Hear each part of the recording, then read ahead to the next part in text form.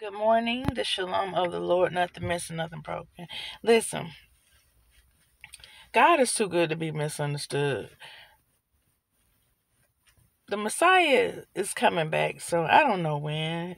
He didn't tell me. I just know it's gonna be soon. The Holy Spirit is amazing. God is amazing. Jesus Christ is amazing. I'm sitting at this railroad track. There's no train going. Number 15 on the post. 15 is prophetic for rest, resting in the Lord. There comes obedience. Obedience is first. Fear of the Lord. It's beginning of knowledge. Fools despise wisdom and correction. 6 things God hates. 7 is an abomination. Repent for our sins, people. I do. All the time. A lot. I repent for the sins of y'all. People don't realize that about me. I'm forgiving. I'm loyal. I'm loving. I'm kind to a fault. Long suffering. Yes, I have. Been rebellious? Yes, I have. Learned my lesson? Yes, I have. Been chasing by the Lord? Yes, I have. Ever so thankful. Ever so grateful. Nehemiah 8:10. That's why I can chuckle and sigh and just shake my head because I love God with all my heart and soul. And it's a lot of lessons people learning or ain't learning. I don't know. But listen, going back. A while back I had a dream about an elephant. Elephant was flying. I have to download my dreams because God don't told me to write the visions. He said because the visions, at first when I heard the word of the Lord say it's going to tarry, the time is going to tarry. But now the last word that came to me by the Holy Spirit said it's not going to tarry no more. It's the day of the Lord. The day of the Lord. The day of the Lord is here. The coming is here. The day of the Lord. The kingdom is at hand. It is at hand. People are manifesting whatever spirit that has controlled them. And if it ain't the Holy Spirit, if it ain't the love of the Lord, you'll know it. It is evidence. You got Leviathan spirit, they want to twist things around. That's the one who I had to flee from in the twilight. In the midnight, like I was in captivity, I had to flee. I was digging in a wall. It's a whole lot of prophecy that was involved in that. God gave him a stroke for blasphemy. He threw him on the floor. He was wallowing around like a fish without water, like a fish without water. I didn't know what was wrong with him. I thought he was trying to play it off like he was doing exercise, because he had a mean spirit on him, So I ain't paying no attention. I was listening to the audio Bible. I ignored him, wallowing on the floor.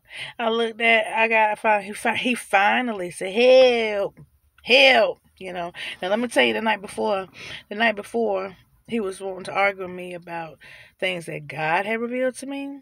And then he wanted to argue with me about every green thing on the earth. I said, every green thing God planted, he said was good. He wanted to argue about him eating pizza. He liked pizza. He liked this. He wanted to eat this. He kept looking at me like I was weird for eating green stuff. Like I was eating healthy. He didn't understand that. So he wanted to argue with me. I said, well, let me tell you something. Hold up. That's the night God put him on the floor, gave him a stroke. He almost lost his life.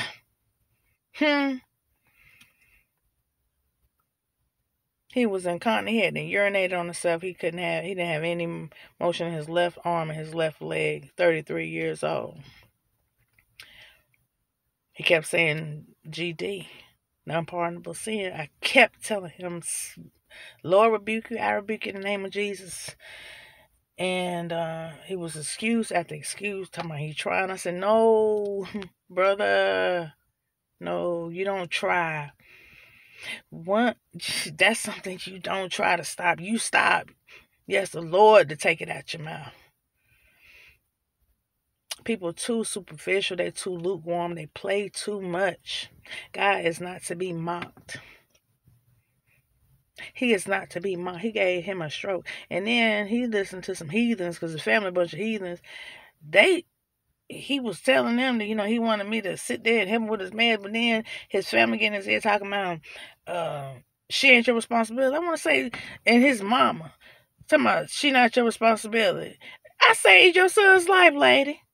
That's what I got to say to you. So boo to you, because you a heathen as far as I'm concerned.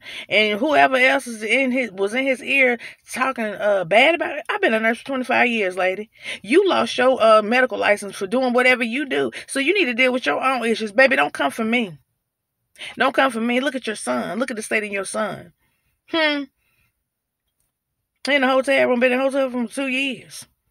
You lost your license. You was in jail. So, lady, don't come for me. Judge not, least you be judged. I saved your son's life anyway. And God gave him a stroke and clogged up an artery in his brain because he was blaspheming the Holy Ghost. That's what you need to worry about. Anyway, get back to the dreams. I'm going to upload them. There was one, let's go back, because the first one I had when I was like 7 years old. And I was like 7 years old, and I jumped there. I was swimming away from a pit of crocodiles. And yeah, those are like the narcissists who've always trying. People, it's like a spirit has always been after me like my whole life or whatever. And anyway, in this dream, I was a little girl. I was in a hometown where I kind of grew up in, that my mom and God rescued me out of. But yeah, I was in a ditch. I used to swim in the dirt ditches. And then I was swimming in the ditch in this nightmare, and a bunch of crocodiles was like after me. And I was like, ooh, trying to get away from them. So that was 7 years old. That was when my grandmother was living, and they used to say, we rebuke it in the name of Jesus.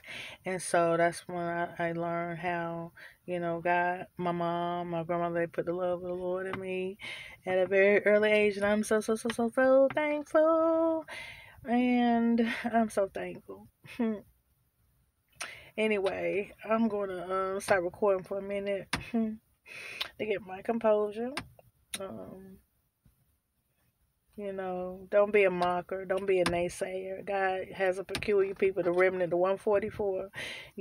So you do what you want to do. But I pray that a lot of people will really know what love is and compassion. That's my prayer, because there's a lot of people walk around mad all the time. And it's just sad to see people all mad and pruned up and looking all like, no, why is you mad? You are alive and well and breathing and talking. So to God be all the glory and all the power forever and ever. Amen. This is a day that the Lord has made.